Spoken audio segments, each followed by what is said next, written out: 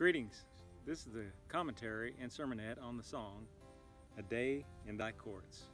This is song number 52. I think this was probably in 1980. It's when I was at the Street Gospel Mission in Fort Lauderdale, Florida. And this is one of the songs that Jane Fontaine worked harmonies to and even sang several of the lines. We traded off on some of the lines.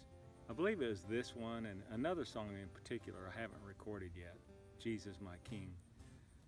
I told Jane at one point I was really tired of these songs and didn't like them much anymore. And she said, well, it's still a good song, it's just you sung it too much. So maybe that's it. But the lyrics are great, so I want to go through this, and maybe the song is okay too, but I'll let you be the judge of that. For a day in thy courts is better than 1,000 outside. I would rather be a doorkeeper in the house of my God than to lounge in the tents of wickedness. I want to stop right there. You're going to find that throughout this song I'm spiritualizing a lot of maybe physical truths. For example, when Moses, after the Exodus, would meet with God in the tent of meeting, it says that God would speak to Moses thus face to face, just as a man speaks to his friend. When Moses returned to the camp, his servant Joshua, the son of Nun, a young man, would not depart from the tent. So he was basically a doorkeeper there at the tent, sounds like to me.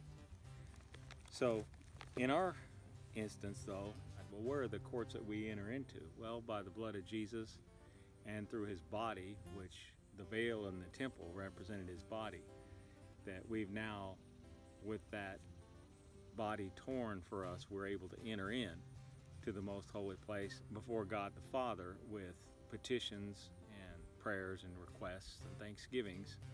We're able to enter into the most holy place based on the merits of Christ, and we can come in confidence, we're told. But I'd rather spend a day there than 1,000 days outside. I would rather be a doorkeeper in the house of my God, just hanging around, than to lounge in the tents of wickedness. Now, lounging in the tents of wickedness, listen to this. We know that no one who is born of God sins, like practice sinning. Because he says earlier in the same book that if anyone says he has no sin, he's deceived himself and the truth is not in him. So we know that no one who is born of God or begotten of God or has been begotten of God sins. But he who was begotten of God keeps him. I think that's a reference to Jesus himself. And the evil one does not touch him. We know that we are of God, and the whole world, now my translation says, lies in the power of the evil one. The power of is italicized, which is a flag that these are words that have been added. That's a bad translation, and I haven't looked at some of the other translations, but it's making it as though the whole world lies in the power of the evil one. That would be being acted upon. This is a middle deponent or passive deponent verb in the Greek, which is to be translated active. And what it is saying, the whole world reclines, it's acting in the evil one. And in the word order, it's actually in the evil one reclines or lies down or is situated or is constituted or is established in the evil one. In other words, those outside of Christ, it's not that their will is being violated and overpowered by the evil one. It's exactly the opposite. They're very comfortable to recline in the evil one. The whole world reclines in the evil one. Do you still have tents of wickedness in your heart that you run into? Do you? Little areas, big areas that you don't want God in. How do we address this? If by God's Spirit, the Bible tells me, I'm putting to death the deeds of the body, I will live. For all who are being led by the Spirit of God, these are the sons of God. And I say led to do what? In that context, he's talking about putting to death the deeds of the flesh. Now, I've gone over this many times. If you've watched other videos, you know, you've heard this before, but we got to keep being reminded anyway.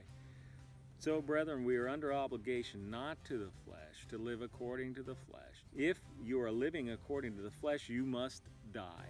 But if by the Spirit you are putting to death the deeds of the body, you will live. For all who are being led by the Spirit of God, these demonstrative pronoun pointing directly to these people. They are the sons of God. Doing what? Putting to death the deeds of the flesh. That's what we're being led. So I said then, so pursue those enemies and overtake them. And don't turn back till they're all consumed, but shatter them so they can't again rise. And you'll rejoice as the flesh dies. Delight yourself in the Lord, and He will give you the desires of your heart. If we delight ourselves in the Lord, He's going to change what also are the desires of our heart to where it lines up with the things that He wants for us. And it takes a whole lot of trust that God is indeed for us. He does not want to make our world smaller. The Lord says, you injure yourself when you sin against me. So what we need to do is identify, as the Lord helps us, what sin areas need to be addressed in our life. And this is part of our growth. All sin is big. It's all against God. It all means death. When I was at this drug rehab, these guys, they were in drugs, and some of them alcoholics, and then of course almost all of them smoked. And they would try to quit everything all at once, and I'd tell them, look, that's great if you can. I'll be full support of you. But these cigarettes are not a mind-altering drug. You've got to get away from the alcohol, or you've got to get away from this drug use. If you practice those things, you will not enter the kingdom of God. Those things have got to be removed. Now, do you want to quit smoking? Yeah. You know it's bad for your health. Would you want your kids to smoke? No, you wouldn't want that because you know it's not good. But these others you need to focus on first, and then you'll address those later. So you identify what they are and you pursue them. You've got to be honest with God of how you feel about these enemies. And see, that's the thing. You've got to see sin as your enemy. Your personal sin, you've got to determine that it is your enemy. And you must decide you are going to attack it. And that's where you pray and ask God for tools. How do I attack this? And I know there is some sin, and there have been sins in the past that I actually love. And I've got to get honest with God that I love it and ask Him to help me to see it the way He sees it, the destructiveness of it. And then I need God to have mercy on me and teach me how to identify it as an enemy that I must overtake. And I'm not going to turn back until it's consumed, and shatter it so it cannot again rise. And you'll rejoice as the flesh dies. You're going from death to life. It will always bring rejoicing. When we obey God, it's always a repentance without regret. For a day in thy courts is better than 1,000 outside. I'd rather be a doorkeeper in the house of my God than to lounge, recline, be comfortable in the tents of wickedness, where there's pleasures for a season. Do you still have tents of wickedness in your heart that you run into? Do you? You've no excuse to, seeing that His divine power has granted to us everything pertaining to life and godliness. In these paths, keep seeking the King, cleansing ourselves from all defilement of spirit and flesh, attaining to the high call that's found in Christ Jesus. You know, this high call, most people are thinking of some great pastorate or some great evangelist or some great whatever in the heck it might be. Some great worship leader in music and songs. The high call of God in Christ Jesus is holiness.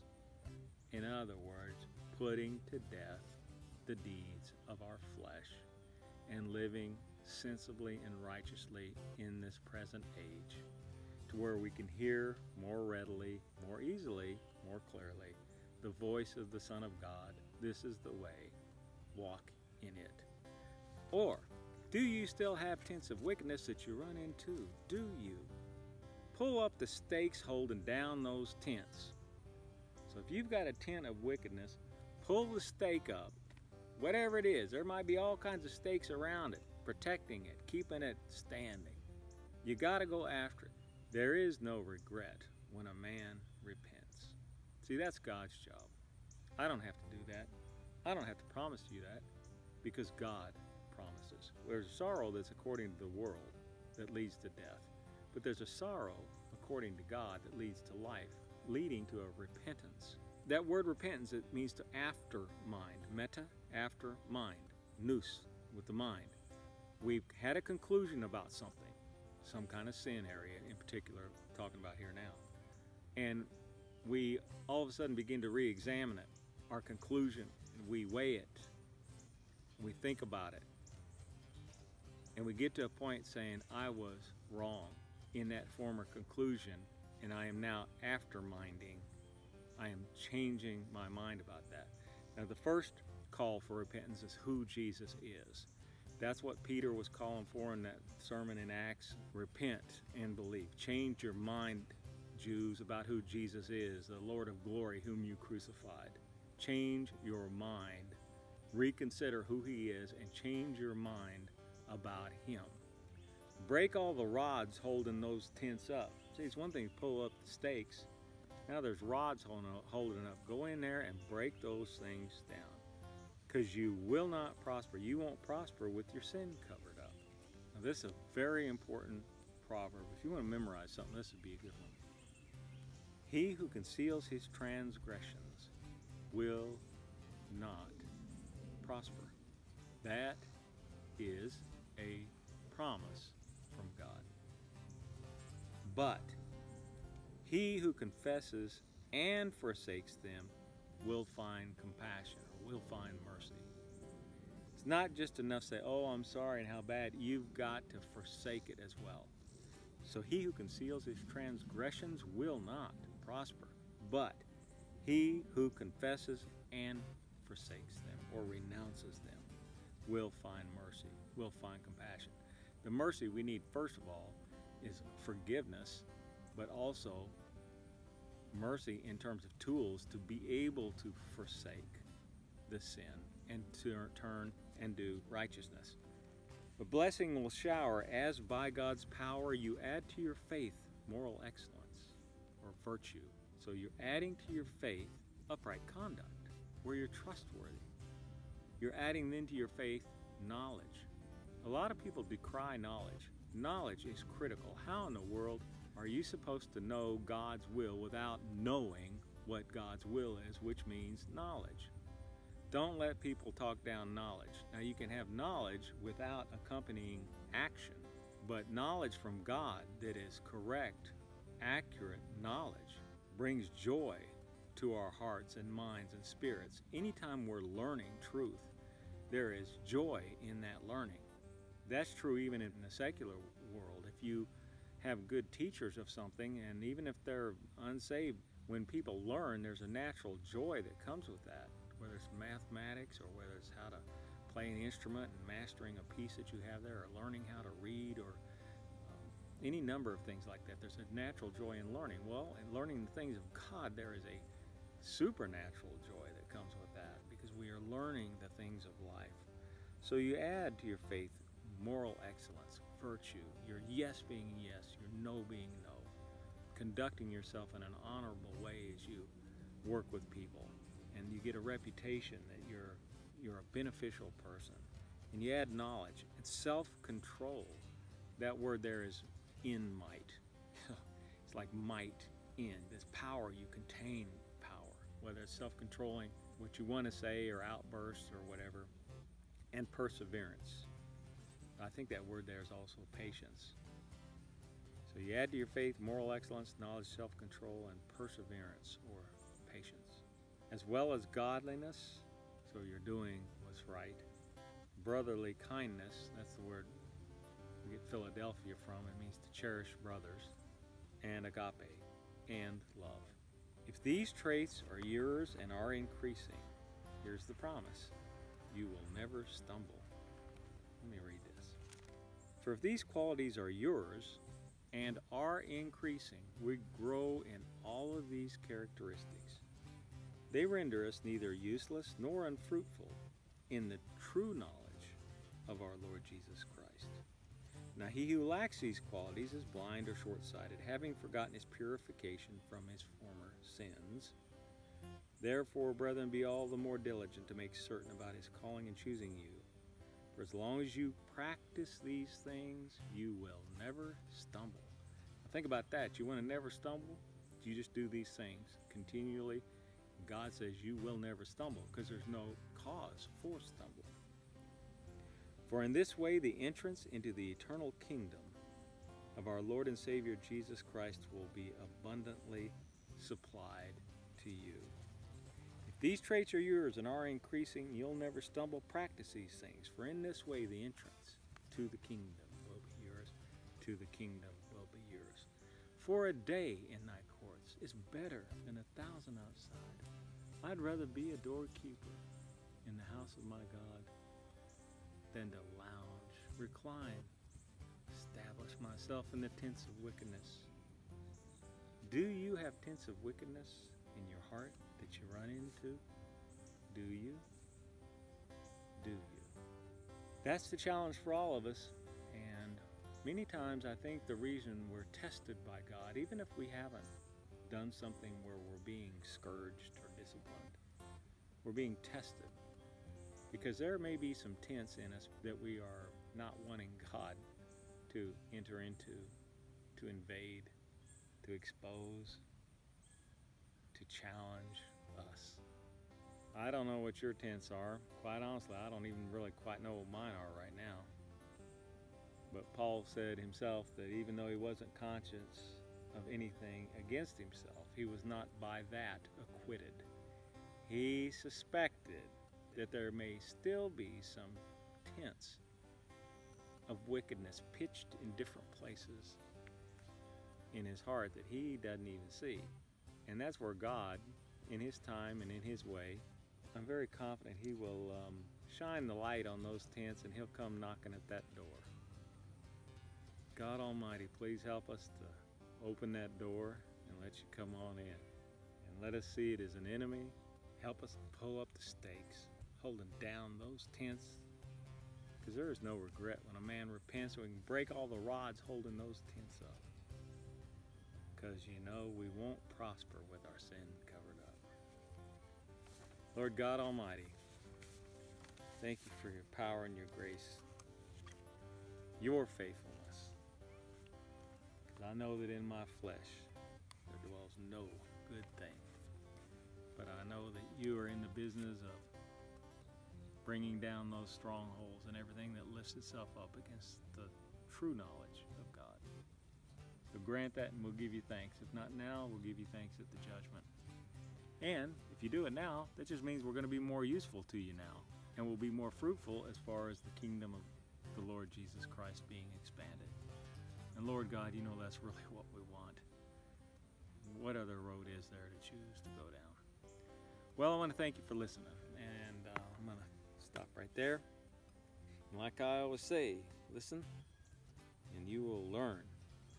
And these are the things that lead to life. And you will indeed live.